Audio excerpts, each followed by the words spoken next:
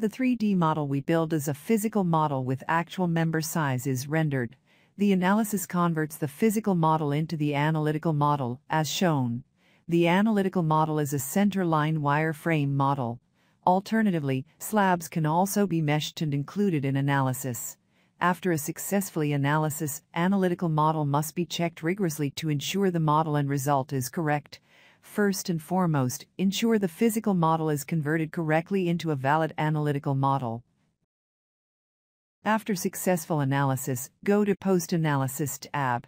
Click Display Analytical Model. Alternatively, if the Building Analysis dialog is closed, you can go Analysis tab, click Analytical Model. The Analytical Model view will open. A new Analytical Model ribbon will appear, with several tabs at the top. The analytical wireframe is shown in blue. The darker blue line is the rigid beam of the shear wall due to mid-pier assumption. The displacement are automatically shown as red lines.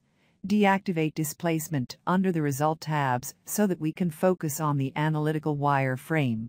You can rotate, zoom in and out, or move it, similar to any 3D view.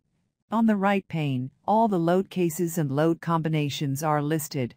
On the left pane are stories, axes and member types filter. The model you created is a physical model with actual member sizes rendered. The analytical model is what is analyzed and solved. Hence, the first step is to verify that all elements are connected together by checking all the blue wireframe are connected together. If the view is too congested, use the filter functions to filter to say story 4 by unchecking all stories and then checking story 4. Then zoom in to check say the primary and secondary beams area. Once zoomed in, the red cube joints can be seen. Verify if members are connected together to a common joint as intended. Show all stories and zoom out. Go the General tab.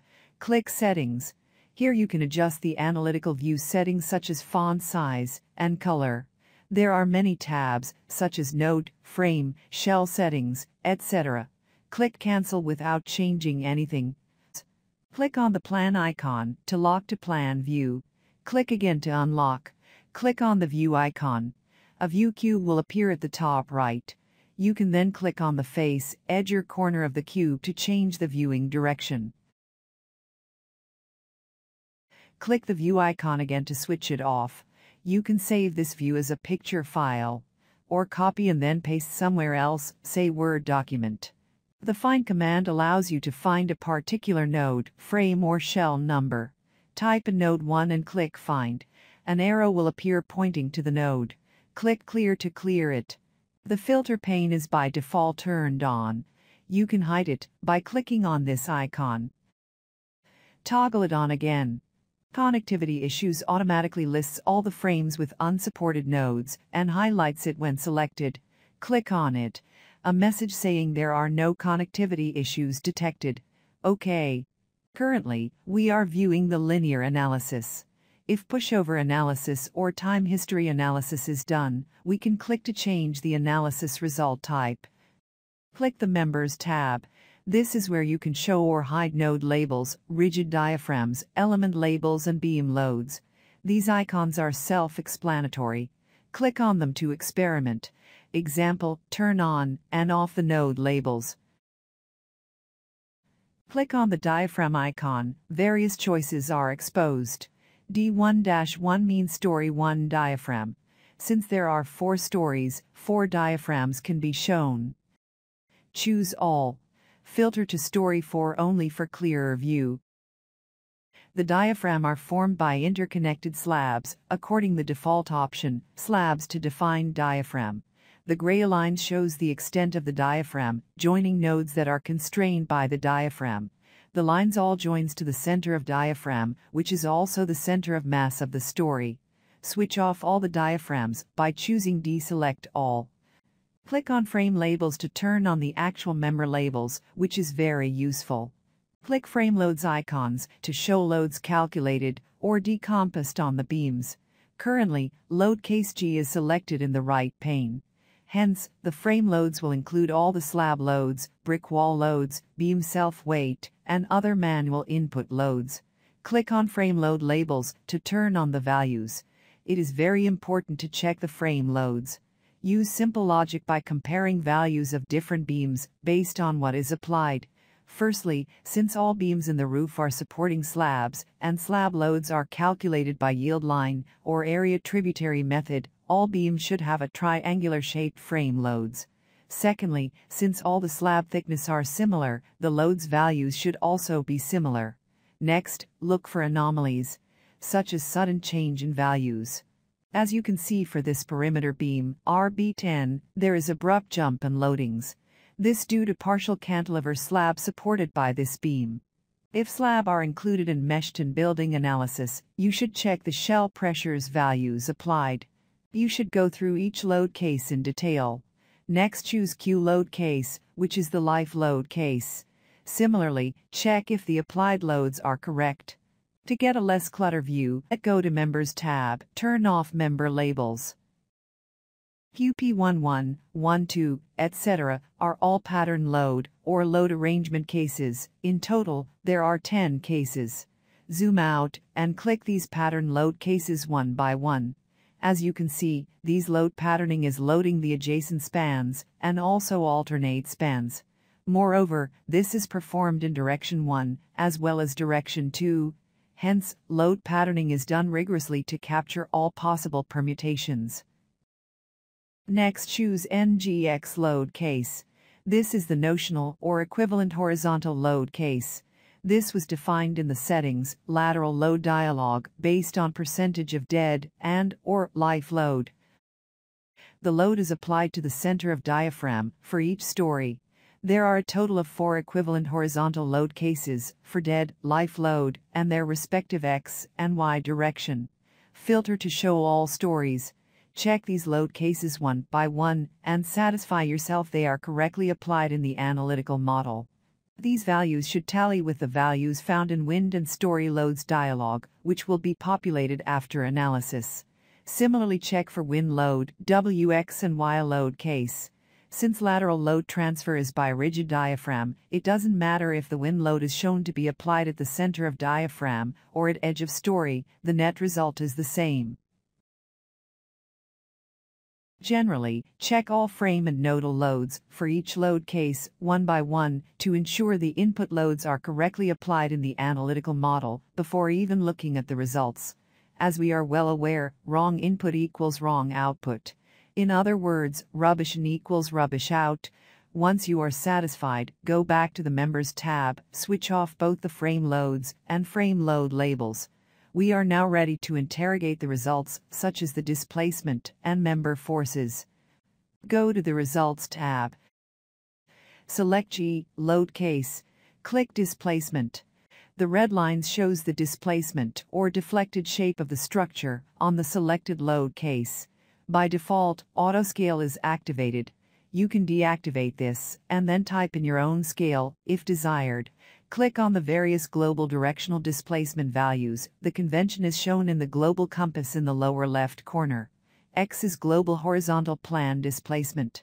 Y is global vertical plan displacement. Z is global displacement along the story height. R is the resultant value in 3D space. Rx, Ry, and Rz are rotation of joints in radians. Activate R to show the resultant magnitudes. Switch off the displacement values for a less cluttered view. The maximum and minimum displacement is shown at the bottom of the screen.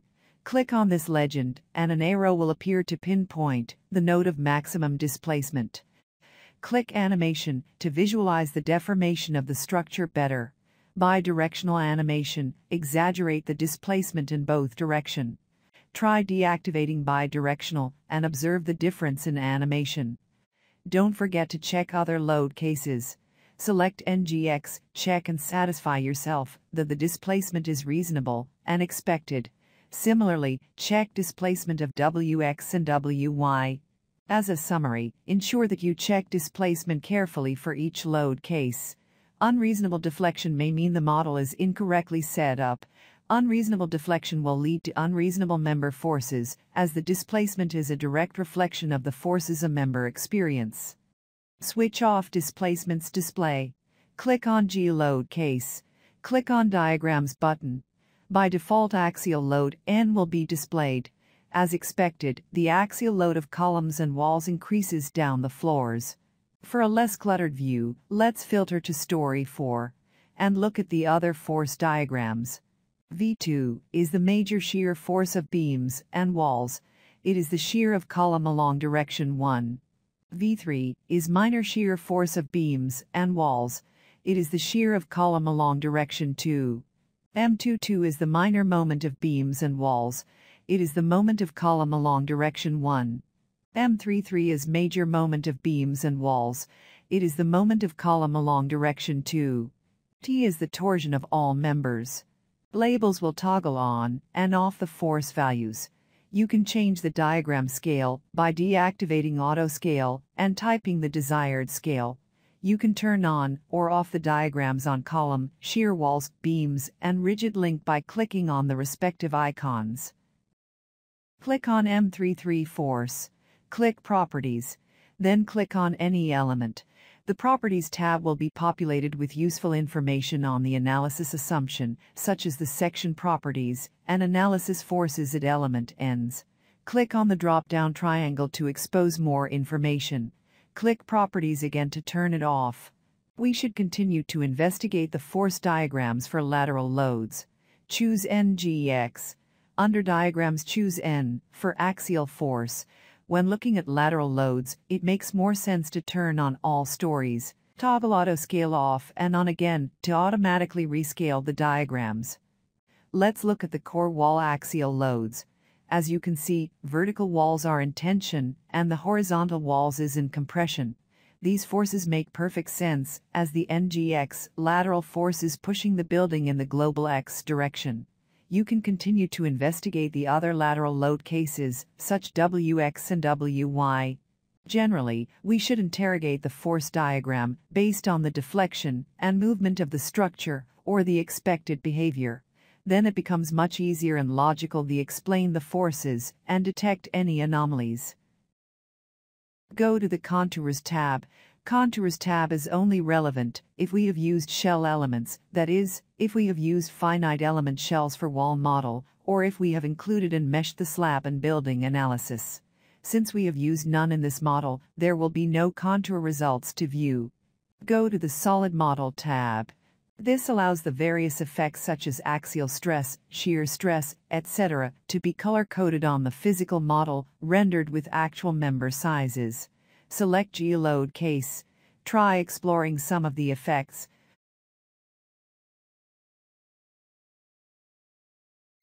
To exit the analytical model, you can close the view by clicking on the Close icon.